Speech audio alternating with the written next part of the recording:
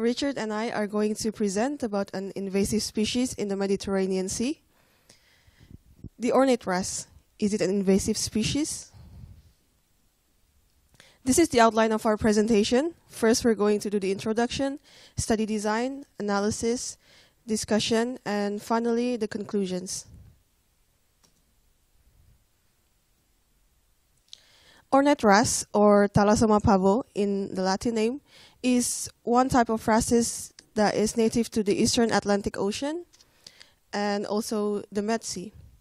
It inhabits rocks and seagrasses areas in the depth of 1 to 50 meters, and it can reach up to 20 centimeters in length. Even though this species is native to the Med Sea, it's only native to the southern part. And because this species is thermophilic, which means that it prefers warm water, and because of the warming of the ocean, the distribution of this species is now expanding northwards. And for this reason, it can be used as an indicator to monitor the warming of the ocean.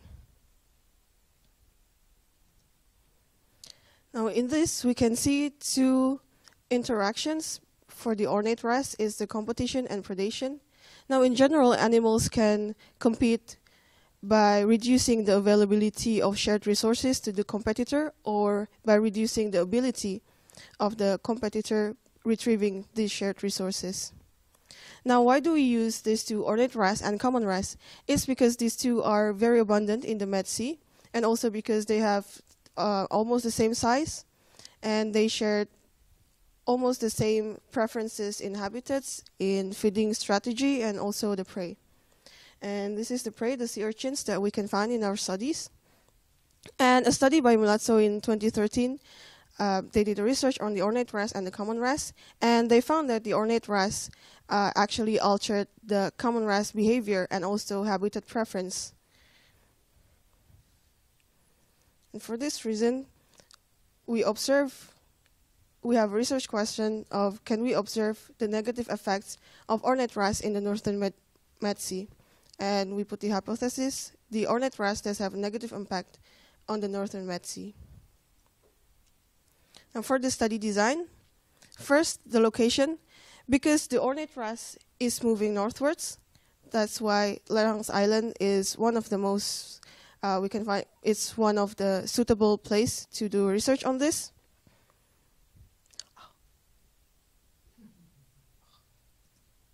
And in Lerang's, we studied in two different locations. First, in Île Sainte-Marguerite and Île Saint-Honorat. And in Île Sainte-Marguerite, there were 4 stations, which we call the SK. And in Île Saint-Honorat, there were 2 stations. And each of these stations, we have 10 replications. So in total, we have 60 points.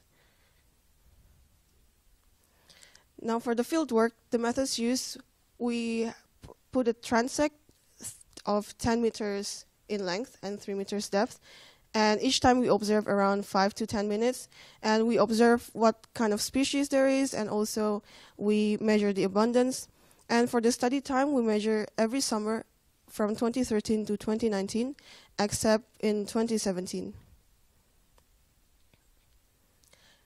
And next, we analyze the data. First, we sort the data, and we sort it by having the key species, which in our studies is the Ornate Wrasse, the sea urchins, and also the common wrasse, and also the richness. And next, we did some calculations for the totals per year and the means per site. And we calculated also the Shannon index. And finally, we did statistical tests on correlation regression tests. And next, for the analysis, I'm going to hand over to Richard. Thank you, Aliyya, for going over the introduction and study design for us. It was very interesting. So before we can really start to analyze our statistical tests, we need to first understand the dynamics of the populations for our key species, which are the Ornate Wrasse, sea urchins, and common wrasse. In the first graph, we look at the change over time. And in the second graph, we look at the geographical change, so change per SK station.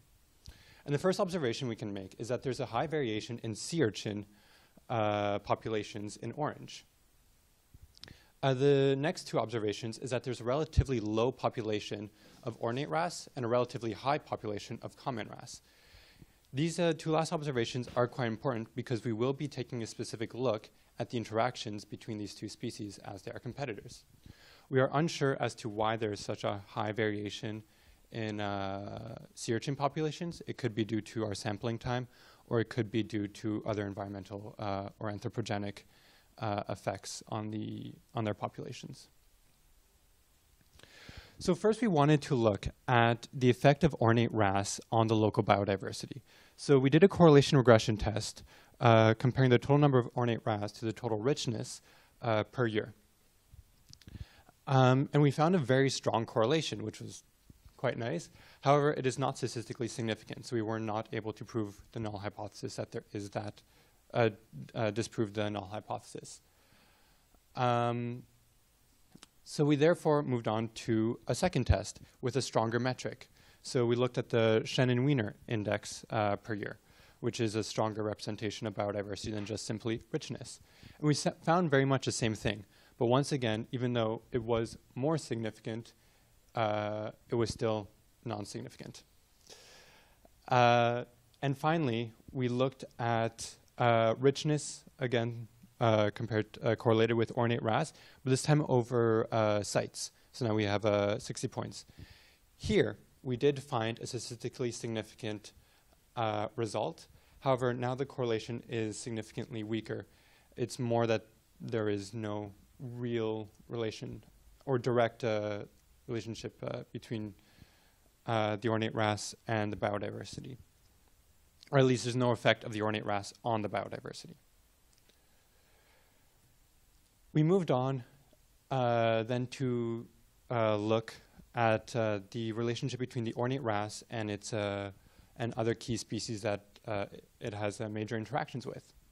So here we looked at the average ornate wrasse found per site correlated against the average common wrasse found per site. And we find a weak but positive correlation between the two that is statistically significant. You will notice actually a point right here. We did remove the point. It didn't have very big effect on our results, so we decided to leave it in for the presentation. We did the exact same test, this time looking over a period of time. So each point represents 1 year, and again we cross-correlate the ornate wrasse versus the common wrasse.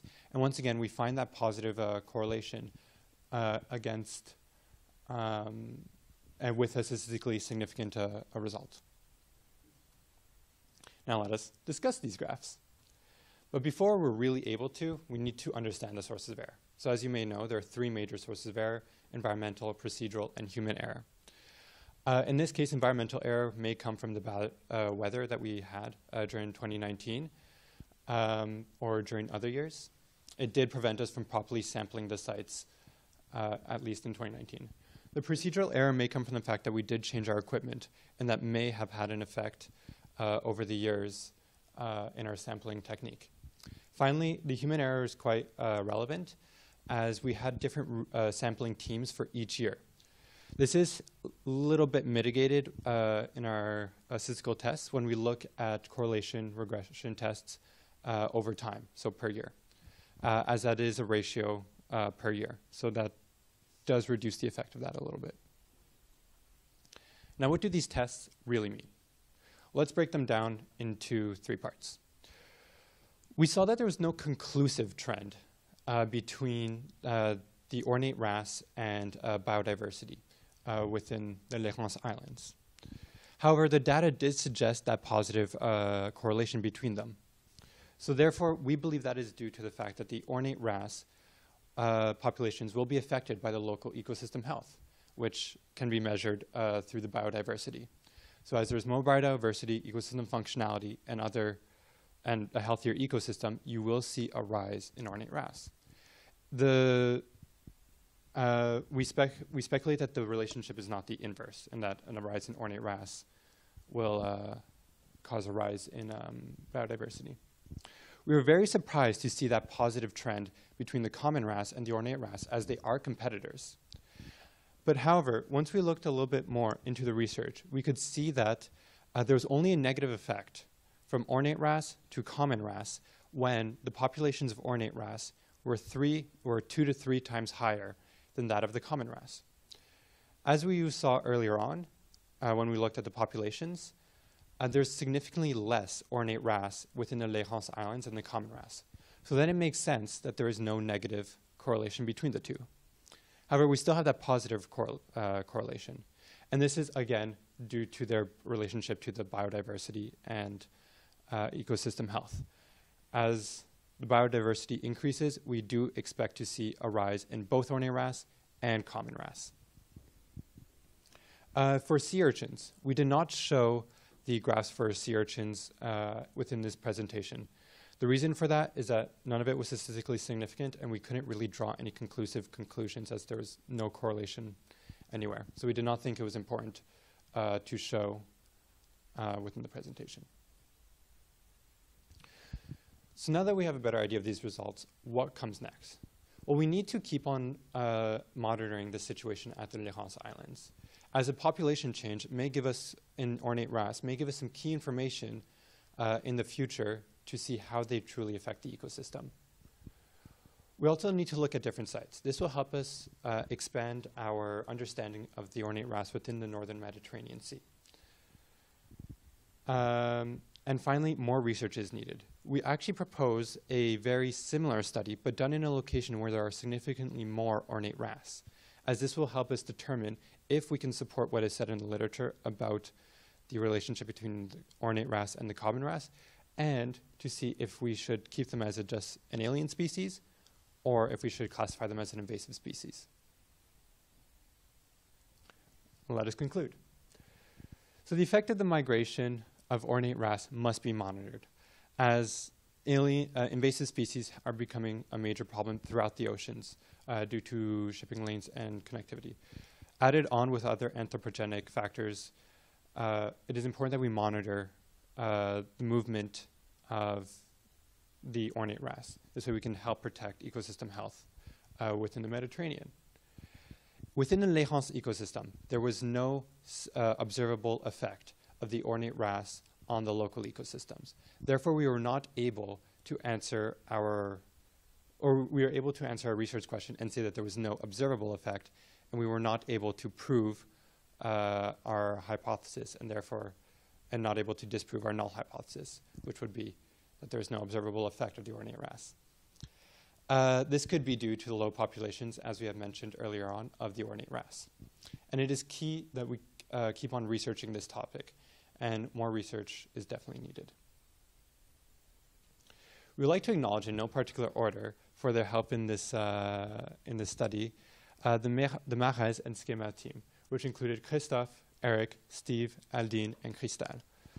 We'd also like to thank the Cannes firefighting team, who helped us and ferried us to the island and helped make sure we were safe at the island. The Les Rances team who housed us also deserves thanks. And finally, we would like to thank the PhD students who helped us, Alice and Adrienne. Here are references. Thank you for listening to our presentation. I hope it was interesting. Do you have any questions?